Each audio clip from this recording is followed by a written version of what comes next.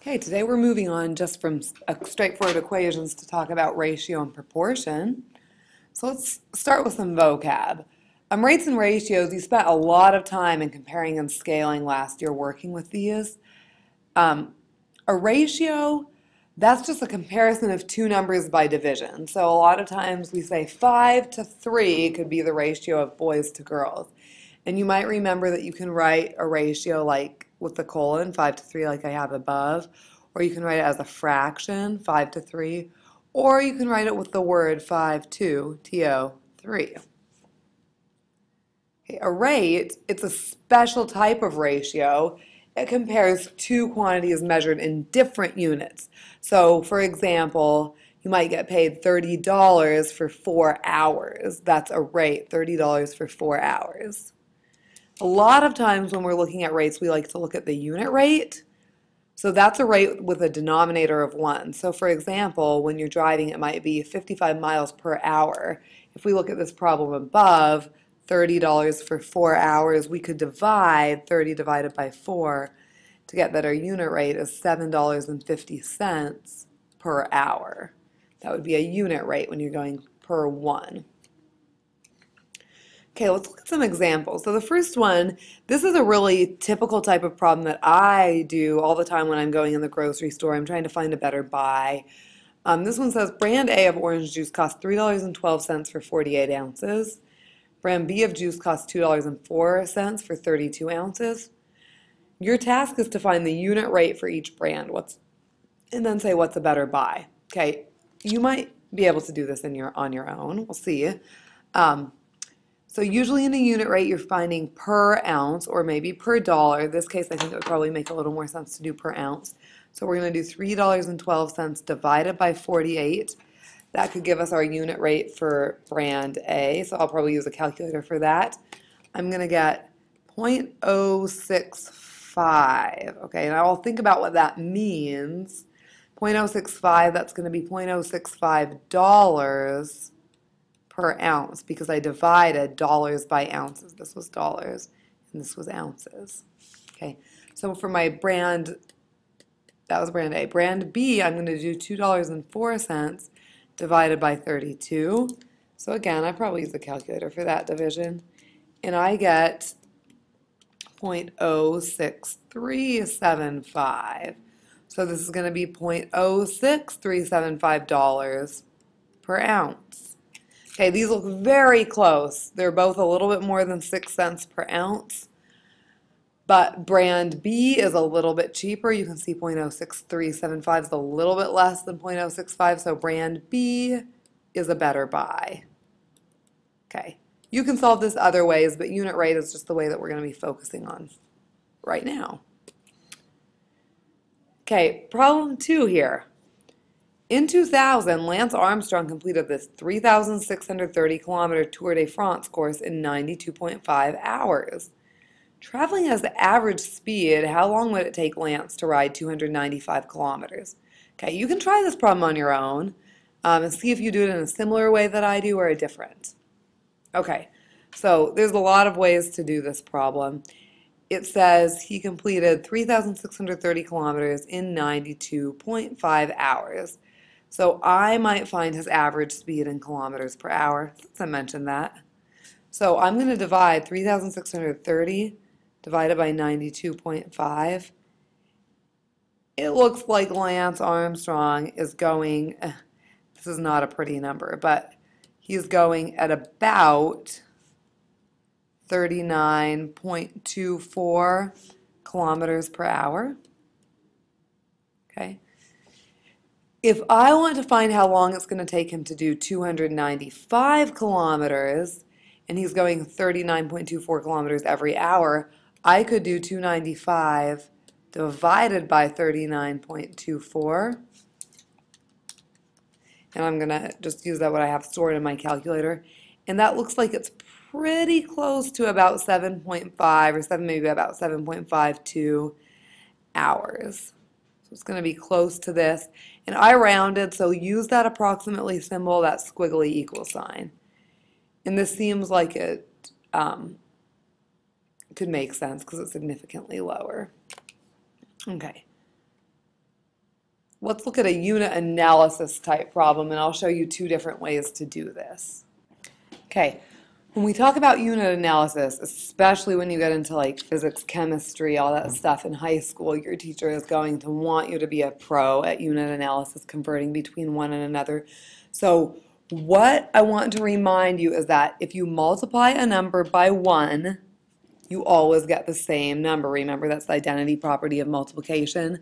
So unit analysis involves multiplying by 1 a lot of times, but we're going to multiply by something that my husband likes to call a SFU, a sneaky form of 1, something that's going to help us out.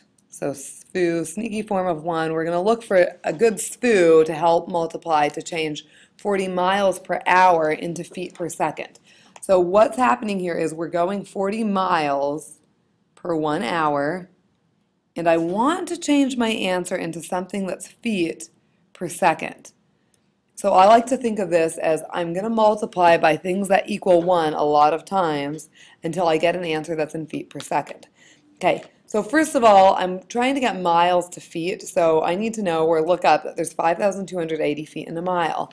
So if I say that 5,280 feet divided by 1 mile, I hope you know that that is a form of 1 because I'm just have 1 mile over a mile, but just in different forms. The reason that I might want to multiply by this, if you remember cross-canceling, it's good because it looks like my mile is on the top here and on the bottom here. Those would end up canceling out, and I'm going to be left with feet on the top, which is what I want in my final answer. Okay? So I'm dealing with the feet there. Now I want to deal with the hours and minutes, seconds thing. So I know that there's 60 minutes in an hour. If I want my hours to cancel out, I'm going to put 1 hour on the top here and 60 minutes on the bottom. And the reason I'm picking that again is because then I've got hour on the top here, hour on the bottom here, and those two would cancel out. Okay, but I want seconds, and right now I have minutes, so I need to go a little bit further. So again, if I look here, I might be able to say, well, there's 60 seconds in a minute. I want seconds to be on the bottom, and plus I want minutes to cancel out. So there's 1 minute is equal to 60 seconds. Okay, and I like this. It's nice because the minutes here are canceling out. Okay, and now if you look across at all your units on the top, everything has canceled out except for feet, which is good because I want feet as my answer. If you look on the bottom, everything's canceled out except for seconds, which is good because I want seconds as my answer. So now I have kind of a simple fraction problem where on the top I'm doing 40 times 5,280, and on the bottom I'm doing 60 times 60. So I can do 40 times 5,280 divided by 60 times 60, and I'm going to get an answer of about 58.7, or if you want to be precise, it's 58.6 repeating. And this is my answer in feet per second. Okay, this is usually a pretty tough topic at first, so we'll see if I have time to come back to it or if we'll have to just do some of it in class. You can also try to logic it out. Okay, so a sloth travels 0.15 miles per hour. Your job is to convert this speed to feet per minute. So I want you to try to do that unit analysis technique if you can, and see if you get it right, and then come back and see what I did. Okay, so I'm going to start out again with what I have and what I want. So I want 0.15 miles, you know I'm not talking about you, Jordan, by the way, per 1 hour. And I'm trying to get my answer into feet per minute. Okay, so it looks here I'm going to try to multiply by a good SFU, a sneaky form of 1 that's going to get my answer into feet per minute. So I want feet on the top. So I'm going to remember again that there's 5,280 feet in a mile. And that's good because then I have these miles are canceling out. Okay, and then I'm going to multiply again. I'm wanting minutes on the bottom, and I have hours over here. So I'm going to say there's 60 minutes in an hour. Again, I want minutes on the bottom in my answer, so I'm going to do 1 hour over 60 minutes. And that's good because my hours are canceling out.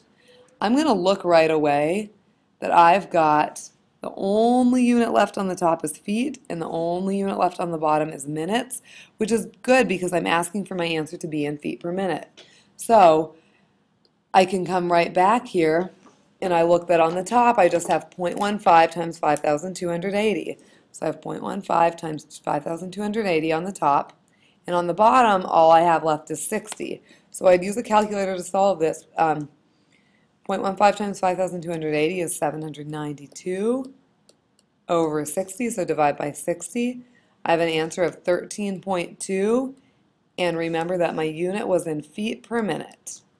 Okay, so it's 13.2 feet per minute.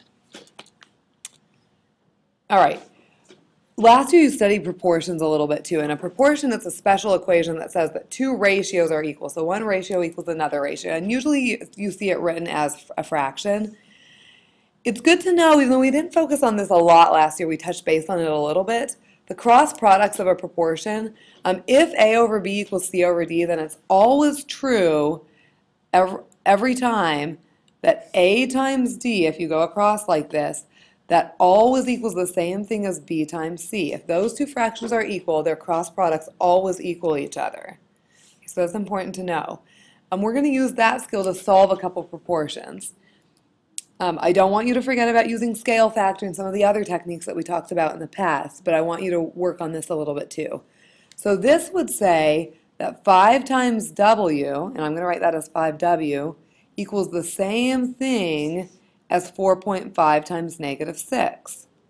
And our job is to solve this equation for W. So it's good because we practiced solving equations before.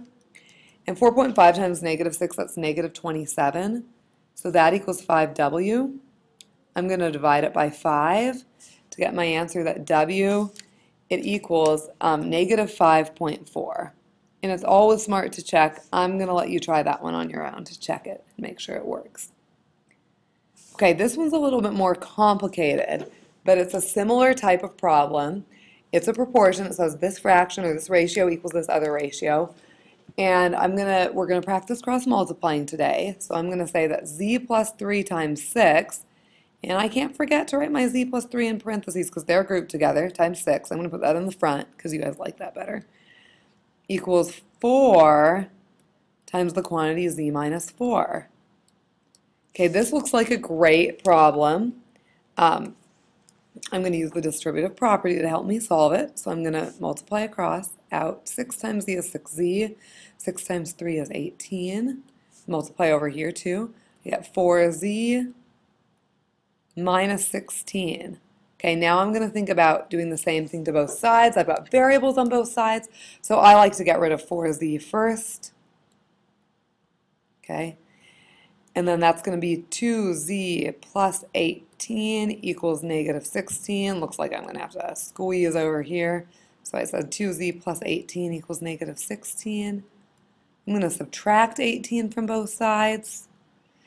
Okay, and then I have just left, it looks like 2z equals negative 34. Divide here by 2, and I get z equals negative 17. Negative, don't forget that. Okay, and I will want to check if this one's right.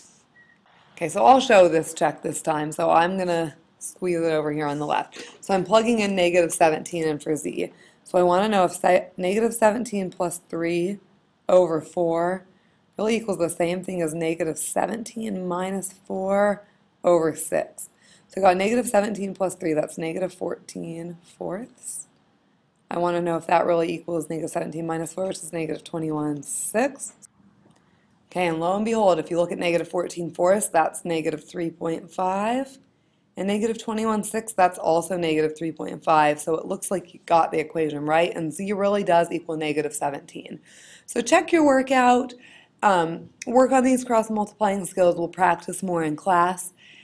And that unit analysis is the tough stuff. So I will see you guys tomorrow.